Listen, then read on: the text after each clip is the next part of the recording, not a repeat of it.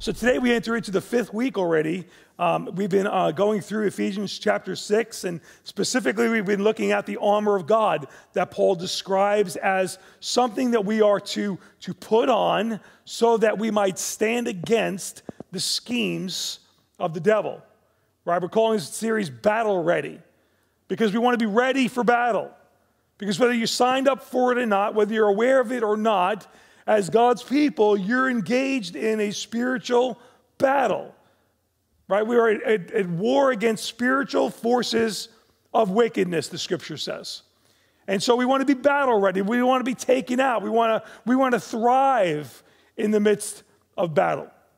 And so, just by a quick review, we recognize clearly we are in a battle. It's a spiritual assault on God's people to get them to believe lies. That's the tool in his belt. That's the tool in Satan's arsenal. His goal is to get us to believe lies that keep us from seeing ourselves or God or the world around us the way God wants us to see it. Satan's weapons are lies. These lies, when believed, they cause actions, right? They're not just lies that take place in a bubble, but when lies are believed, they cause actions. Actions produce behaviors. Behaviors over time become strongholds that lead us further and further away from God's design for us. His weapon is lies. Our weapon is truth. Truth is the only way to combat a lie. Amen? The only way to expose a lie as a lie is to holding it up against truth. And truth, like a lie, when believed, it too causes actions. Those actions create behaviors. These behaviors align us to what God says about us, about himself, and about the world around us. It puts in motion our ability to live lives of truth. The truth that we appropriate in our lives, it finds its source not in the wisdom of the world, not in man's experience. Let me tell you the things I've learned. This is what I think is true. Don't you love when people say that? Well, that might be true to you, but it's not true to me. What is that? That's called an opinion, right? Opinions don't mean anything. Truth, God's truth, is true for all times, for all people, in every generation, in every place. God's truth does not change. And so this truth that we talk about, it finds its source in God. And specifically, we find its source in the Word of God. And so really, this is a series on appropriating the Word of God into our lives. That's what the battle is about. And Paul will go to very creative ways under the inspiration of the Spirit, certainly, to present to us this armor, this whole armor, to help us to understand how do we rightly appropriate God's Word in our lives. And so he gives us pictures, he gives us armor, he gives us these ideas to help us to understand how do we live out the Word of God. And as we live out the Word of God, that is what equips us and enables us to be battle ready. And so we've been looking at these last couple of weeks, and Paul is obviously using this metaphor of a soldier that's dressed and ready in his battle armor. And he calls us as soldiers of Christ to likewise put on the whole armor of God, so that we too, who are in a battle, might stand against the schemes of the devil. Now, we looked at the belt of truth a couple weeks back. Truth, again, that comes from God. It's revealed in His Word. And we are to take that truth and we are to wrap that truth around us like a belt. Right? In the same way that a belt holds all things together, so too truth wraps around our lives and it holds all things together. Everything is to be held together by the truth of God's Word. That truth affects the way we live, the way we think, and the way we speak. And then last week we looked at the breastplate of righteousness. This piece of armor that covers our chest area, the main purpose is to cover the vital organs of our body, and more specifically the heart, which has long been understood as the center point of our emotions. And so while the belt of truth helps us to, or defines for us how we ought to live and think and speak, the breastplate of righteousness informs the way in which we are to feel. It helps us to understand how we are to see ourselves. The breastplate of righteousness points to our position before God as loved and accepted solely on the merits of Christ's righteousness that is applied to our lives. The enemy loves to make us feel like we are less than what God says we are. He loves to operate and assault our emotions. Well, you didn't pray enough. You're not in the Word enough. You're not going to church enough. You're not doing this enough. Are you really a Christian? And what he wants to do is he tries to get Christians to think that they are only as good as their performance. And the moment he can get a Christian thinking that their standing is only as good as their performance, when they blow it, they throw the whole towel in. It's a scheme of the devil. The reality of it is our standing before God is based on performance, but not our performance, but the performance of Christ on the cross.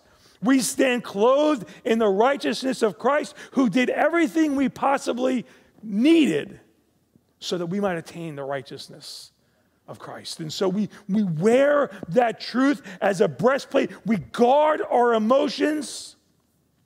So when those moments come, and it doesn't happen, I know, to anybody here, but those moments where you start to feel like, I'm such a loser. I'm not as spiritual as this one or that one. I didn't do this, I didn't do that. And we start getting caught up in the oh me's and the oh my's kind of thing. And we start to fail to recognize that, man, we're a chosen generation. We're a royal priesthood. We're a holy nation. We're God's own special people. When we start feeling less than what we are, He's setting us up to live like we're less than we really are. And so that breastplate, it guards our emotions. It makes us realize, no, I don't care how I feel. I stand clothed in the righteousness of Christ.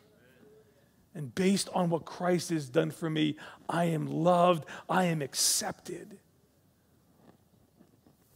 And so now as we come to this next article that Paul will hold up for us, it's very important as we move into this next piece that we consider and take a moment of pause to consider, why is Paul writing this? Anytime we read the scripture, we need to take a moment and consider, what is God saying here? Right? What is God saying here? Not what do I think He's saying. No, what is God saying? What's the motive behind, what's the goal behind what Paul's writing is? And I think in this particular article, it's very important for us to just take a moment and consider first, what is Paul saying and why is he saying this? Let's go back to our text in Ephesians chapter 6 and verse 10. Here's what Paul writes. He says, finally, be strong in the Lord and in the strength of His might. Put on the whole armor of God that you may be able to stand against the schemes of the devil. For we do not wrestle against flesh and blood, but against rulers, against authorities, against the cosmic powers over this present darkness, against the spiritual forces of evil in the heavenly places. What a picture we get of that, right? Therefore, he says, take up the whole armor of God, that you may be able to withstand in the evil day, and having done all, to stand firm. Stand therefore, having fastened on the belt of truth, and having put on the breastplate of righteousness, and as shoes for your feet, which we'll look at this morning, having put on the readiness given by the gospel of peace. What's the drive of what Paul's writing? What's the motive? Why is Paul giving us this instruction? It's interesting. 4 times in these verses, he makes reference to standing. Put on the whole armor of God. Why? So that you may be able to stand. He says it again. Put on the whole armor of God, that you may be able to withstand. Then he says it again, 4th time, that having done all to stand. And then he says again, stand therefore, having fastened on the belt of truth. We see 4 times in this small section of Scripture that Paul is giving us the reason behind the teaching that he's giving to us. It's so that we would be equipped to know how to stand. This isn't about advancement. This isn't about going forward. This is about standing. How do we stand against the schemes of the devil? It's very significant because I don't know about you, but I've seen some really extreme teachings come out of this text of Scripture and weird books written and movies made, right, that kind of have this very cosmic look to what spiritual warfare is all about. And hey, there's a lot going on there, but let's not forget the reason, the context of what Paul is saying here is we are being equipped so that we would know how to stand. This isn't about how to go after the devil. This isn't about how we learn how do we kick his butt, right? How do we rub his nose in failure? How do we seek him out and destroy him? No. This passage of Scripture is about how we stand. Because in the end of the day, the battle is the Lord's. And as Augustine said, the devil is God's devil. He's got limits to what he can do. And outside of Christ, you and I couldn't do anything to stand against him. We are powerless outside of Christ to stand against the enemy. If that wasn't necessary, if we can stand against the devil on our own strength, we wouldn't see so much Scripture that's laid before us that calls us to be aware of his presence and his influence and how to stand against him. And so this entire section, as picturesque and as helpful as it is with all of the armor, it's about how to stand as a victorious child of God in a fallen world. Because I don't know about you, but as time goes on, I find myself feeling less and less like I don't belong here. I don't think like the world does. I don't value the things that the world values. I don't put my same priorities as the world does around. I just look at it as time goes on and on. I'm becoming more and more aware of the fact that I truly am I'm a pilgrim passing through. Man, this place is not my home. I love it here, and I'm gonna do, by God's grace, everything I can while I've got breath in my lungs to make an influence in the world around me for Jesus Christ. But I'll tell you what, I'm looking to a heavenly country. I mean, there's something that's ahead for us that we need to realize that all that's going on around us, man, this is just the playing field. It's about where we're going. It's about where we're going. Paul instructs us on how to stand against the schemes of the devil. You know what? We're on a mission. We're on a mission to reach lost people, not go after fallen angels. Right? So many times I'll see people get so caught up in spiritual warfare that more time is spent going after fallen angels than reaching lost people. You and I are on a mission to bring the gospel of Jesus Christ to the world around us. And if the enemy can distract us from our ultimate mission of reaching people for Jesus Christ, then you know what? That's part of his strategy. That's part of his scheming. We're on a mission to reach people for Jesus. And in the midst of that mission, in the midst of that war, the enemy is going to try and stop us by lying, hoping that we'll believe it. And Paul lays out for us, here's how you stand against these schemes of the devil. Notice this next article of armor obviously has everything to do with standing, as we talk about the shoes. And it ties so beautifully with the preceding articles that we've been looking at, the belt of truth and the breastplate of righteousness. We need to remember that each of the articles that we're looking at, they're not intended to be seen as just one piece, but it's a part of a whole. They all tie in together. It's all one part of a strategy so that we might be able to stand. We have the source of truth wrapped around us, right? The belt of truth. It informs how we live and how we think and how we speak. We have the breastplate of righteousness covering our heart, covering the center point of our emotions. It informs us how to feel. It exposes those lies that cause us to reject how we shouldn't feel. And now Paul says, and as shoes for your feet, having put on the readiness given by the gospel of peace. Now I want to point something to your attention here. This passage here, this section, this piece, this isn't so much about the shoes as it is about the readiness.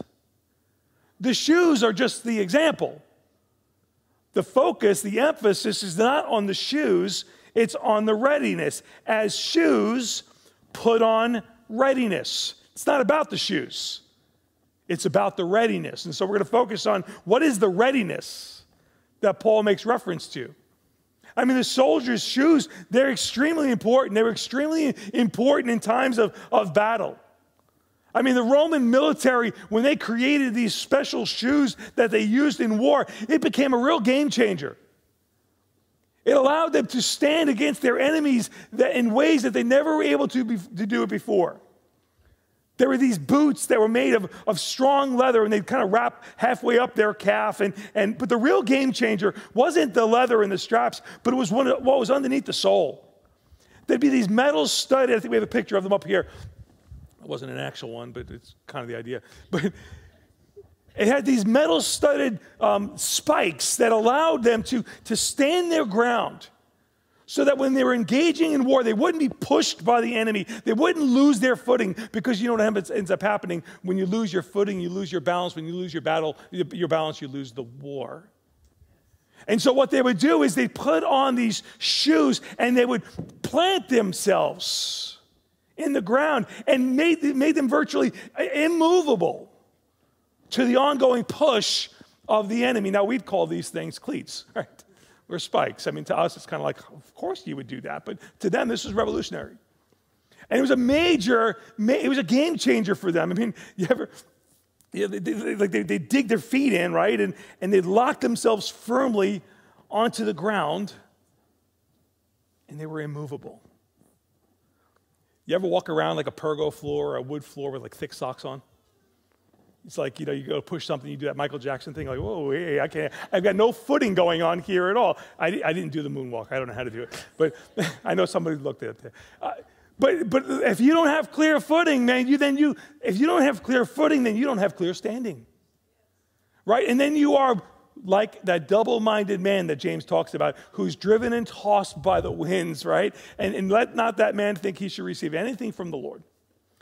And so what the Roman soldier had was these special shoes that allowed them to kind of plant their feet in the ground so that when the push came in, the schemes of the enemy came in, they stood there planted on the ground in which they stood.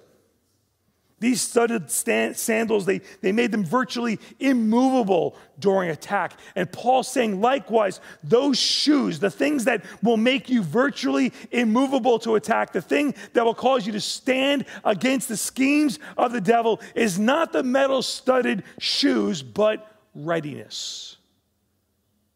Readiness, awareness, readiness. As shoes, put on readiness. In other words, what he's saying here is, it's taking all that we've learned about the belt of truth, it's taking all that we've learned about the breastplate of righteousness and applying it into our life in such a way that it moves from head knowledge to battle strategy. It's taking it from information to strategy. And saying, wait a second, I'm going to take that belt of truth. I don't care what anybody else says. I don't care what is posted out there. This is what God's word says, and I'm wrapping myself around that truth. I don't care how I feel. I stand clothed in the righteousness of Christ, and I'm planting myself on that truth, immovable to the popular opinion of the day or the schemes of the devil. And when we do that, we stand ready to put in motion these truths that God has created. It's planting your feet so firmly in truth that there's no room for a lie. Now, just to make it really practical, I see Christians all the time that are struggling in so many different ways. Why? Because they let go of truth sometimes, and they venture into areas that they don't belong. And it's like, this isn't the way. God gives us rules. God gives us instruction. God raises our awareness to the things that we should and shouldn't do. Why? Not to keep us from enjoying life, but to protect us so that we might flourish and thrive in this life. But the moment we let go of truth, the moment we unloosen that belt and we start allowing in the popular opinion of the day and start moving in directions, we lose our footing and we become vulnerable to attack. People say, well, that's very narrow-minded. Hey, it's a narrow way. It's a narrow way. So many people are so open-minded, their brains fall out. We need to be careful to make sure that our mind is being informed by the Word of God that does not change. Planting your feet so firmly in truth that there's no room for a lie. It's the readiness. It's the game face. I mean, it's go time, right? You ever see the horse at the gate just waiting for that gate to open, ready for the big race? You just there's that readiness that's there. For those of you who are in sports or other kinds of things, you're waiting for the bell to go or the horn to blow or the sound to thing. Like you just wait, there's this awareness, this preparedness that you know it's time. It's kind of like what Peter said, listen, be sober. Be vigilant. Why? Because the devil prowls about like a roaring lion, seeking whom he may devour. It's not there to freak us out or to make us fearful, but to raise your awareness. And likewise, we employ these truths from God's word in such a way that when those schemes of the devil are launched in our direction, it doesn't catch us by surprise. Why? Because we've been waiting for it. We've been waiting for it. Our response ought to be, I was waiting for that thought to come. I was waiting for that person to tell me I should do this. There's an awareness, there's a readiness that we ought to have in place so that these truths get lived out in our lives. It's interesting what Paul says here. It's the readiness, right? But he says it's this readiness that helps us to extinguish those lies, or as Paul calls it, the gospel of peace, right? It's this readiness to the gospel of peace. I find it interesting that in the midst of all of this discussion of warfare and battle armor and heavenly host of wickedness in the spirit, and we've got this picture of chaos that Paul now brings to our awareness, the gospel of peace. Peace. Our world needs peace. People need peace. And you see, the gospel is a gospel of peace. Just listening, some I'm sure are listening to that and are thinking to themselves, I can't even identify with that word peace. Because you're up nights and you're stressed out and you're wondering what tomorrow is going to hold and lacking that peace. But the gospel brings peace. When sin entered into the world, chaos was the result. Everything that God created as good was affected when sin entered into the world. All of the sickness, all of the disease, all of the hatred, all of the divisions and the despair, all of the chaos that we see so prevalent in the world today is a result of sin in the world. I want you to know that things are not as they were designed to be. This world in which we have, and there's some beautiful parts to it, don't get me wrong, I'm not a gloom, doom guy. But man, I'll tell you what, we're not living this place as it was designed to be lived. The feelings of disconnectedness, the feelings of hopelessness, those feelings of guilt and shame, that's not what God wants for you. That's not how you were designed to exist, but sin has affected everything in the world around us, and it has affected everything within us, being born sinners. But when the gospel of peace is embraced, then man is no longer under the penalty of sin. Because the penalty of sin brings chaos. It brings separation. It brings distance. The penalty of sin is the fact that I cannot be in communion and fellowship with God, and it's broken and it brings chaos. But when I embrace the gospel of peace, the penalty of sin is broken over my life. When I embrace the gospel of peace, the power of sin is broken over my life as well. The power of sin, we see it played out in addictions and strongholds and broken lives and broken relationships and everything else. We see these broken lives as a result of the power of sin in people. But I'll tell you what, as we embrace the gospel of peace, the power of sin is broken over our life. Romans chapter 6, what shall we say then? Shall we continue in sin that grace may abound? God forbid. How shall we who are dead to sin live any longer in it? We're reminded that the power of sin has been broken over our lives because of the gospel of peace. And the day is coming when not only will the penalty of sin be gone and the power of sin be eradicated, but so too will the presence of sin. And it's on that day where we will step out of time and into eternity, and we will experience life in the Son the way we were designed to experience it. And the presence of sin will be gone, and we'll see him who came for us, who died for us, who lives for us, and we'll see him face to face.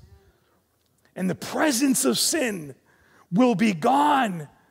And there will be no more pain. There will be no more suffering. There will be no more tears. There will be no more death. All of the chaos and the fruit of sin in the world will be gone as Satan and his minions are kicked into the lake of fire and they spend all of eternity there. And the presence of sin is gone. That's our heavenly country. That's where we're going. That's what awaits the child of God. But until that time, we battle. Until that time, we're aware.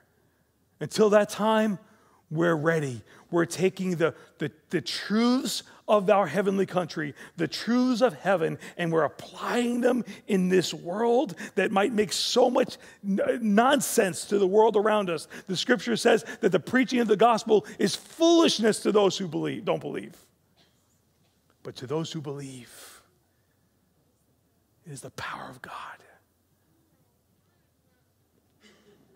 God has revealed in his word that everything we need so that we might stand is there for us in the truth of his word. He's given us everything we need so that we might stand against the schemes of the devil. We must be poised and ready to employ, to appropriate truth into our lives, to obey the commands of Scripture, to know what the Word of God says. I love what Jesus said in Matthew chapter 7, which is kind of akin to what we're talking about. He says in Matthew chapter 27, everyone then who hears these words of mine and does them.